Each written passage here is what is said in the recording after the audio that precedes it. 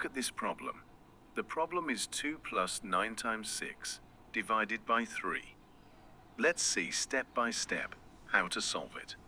But first, try to solve it yourself and comment below. Which of the following options is correct? Here we can use PEMDAS rule to solve this expression because it tells us the sequence in which the mathematical expression should be evaluated to ensure accurate results.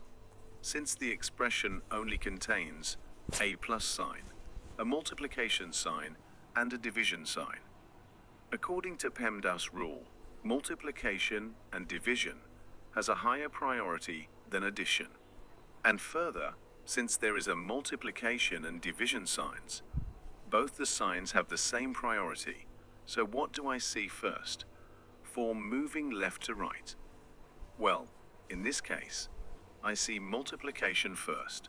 So this is what I have to do first.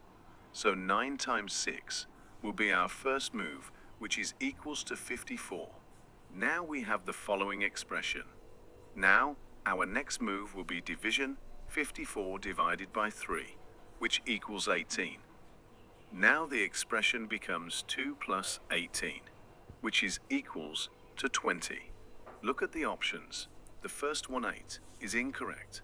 The second one is minus 24, which is also incorrect, because our answer is a positive number. The third one is 20. So option C will our final answer. Hope you understand it well. Thanks for watching.